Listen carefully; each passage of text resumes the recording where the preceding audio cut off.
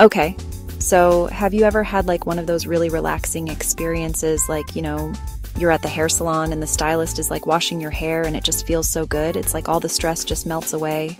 So, some people, they get that same feeling but from like different things, like maybe certain sounds.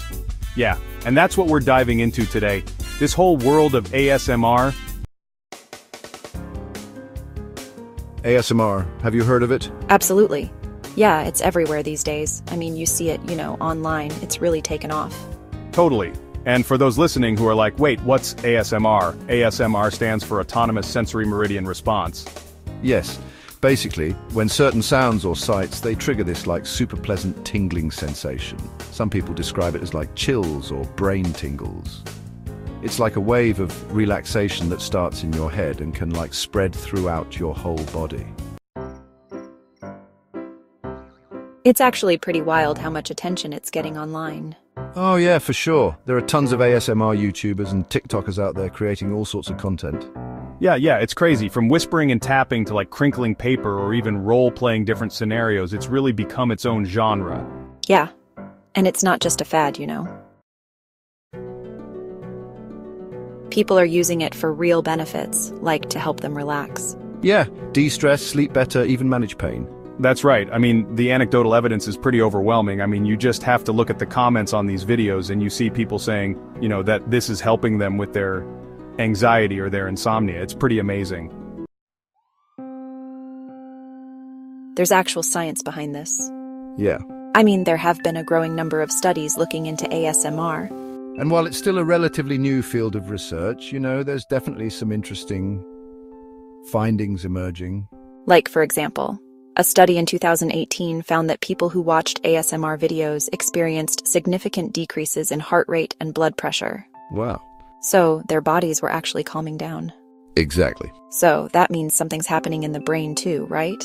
Right. Researchers think that ASMR might be triggering the release of certain neurochemicals like dopamine and endorphins, which are associated with, pleasure and relaxation. Okay, so it's like a natural chill pill, basically. Pretty much. But how does it actually work? Like, what's the mechanism? Well, one theory is that it has something to do with mirror neurons. These are neurons in our brains that fire both when we do an action and when we observe someone else doing that same action. Your mirror neurons might fire as if you were doing the tapping yourself, and that could potentially lead to that tingling sensation. So, like, for example, if you see someone gently tapping on a surface? Interesting. So it's like our brains are tricking us into feeling those sensations in a way. Yeah. But I'm sure there are some skeptics out there. Oh, absolutely. People who think, maybe it's all in people's heads or it's just a fad. What do you say to them? I mean, it's estimated that only about 20 to 50% of people are actually susceptible to it. Well, I think it's important to acknowledge that not everyone experiences ASMR. So, for some people it might just not be their thing, but for those who do experience it, the physiological responses that we see in studies suggest that it's more than just a placebo effect. Okay, so there's real science backing this up, right? Right. And it's not just about feeling good, right? Some people are exploring ASMR as a potential therapy for things like anxiety, insomnia, and chronic pain. Yeah, there's definitely potential there. It's still early days, but some studies have shown promising results. For example, a study in 2020 found that ASMR videos helped to reduce anxiety and improve mood in people with generalized anxiety disorder. So it could be like a natural alternative to medication or therapy, potentially. Yeah, I mean, more research is definitely needed, but it's an exciting area of exploration. So, for our listeners who are intrigued by all this, where do they even start with ASMR? Well, the best way to find out if ASMR is for you is to just try it. I mean, there's a huge variety of content out there, so I would say, start exploring, experiment with different triggers and see what works for you. You know what's interesting, though? I've noticed there's a lot of debate online about what is and isn't real ASMR. While others say that any sound or visual that evokes a sense of relaxation or comfort can be considered ASMR. Oh yeah, definitely. I mean, some people argue that it has to involve those tingles, right? So it's kind of a subjective thing, isn't it? I think it ultimately comes down to personal preference. If something makes you feel good and relaxed, then it's probably doing its job. And that's the point, right? Yeah. I also think it's important to note that even though ASMR has potential benefits, it's not a replacement for professional help if someone is struggling with serious mental health issues. Absolutely. I mean, it can be a great tool for self-care and relaxation, but it's not a cure-all.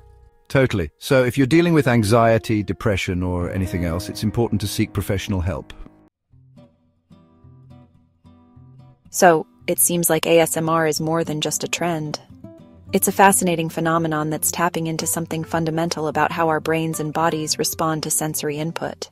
And who knows what other potential benefits we might discover in the future. Yeah, it's really exciting to see where the research goes from here, right? Well, thanks for taking us on this deep dive into the world of ASMR. It's been a real eye-opener. And for our listeners out there, I encourage you to explore this world for yourself. Yeah, have fun with it. You might be surprised by what you discover and maybe even unlock a whole new level of relaxation and well-being. Yeah. What's really interesting to think about, though, is this idea of personal triggers. Yeah, like what is it about certain sounds or sights that makes some people experience ASMR and others not? Is there something deeper going on there? Some connection to our individual experiences or memories? That's something to ponder, isn't it? Absolutely. There's a lot we still don't know about the brain and how it processes sensory information, but I think ASMR is giving us a unique window into those mysteries. That's a great point to end on, I think. Thanks again for joining us, and until next time, keep exploring, keep listening, keep feeling, and most importantly, keep taking care of yourselves. Take care.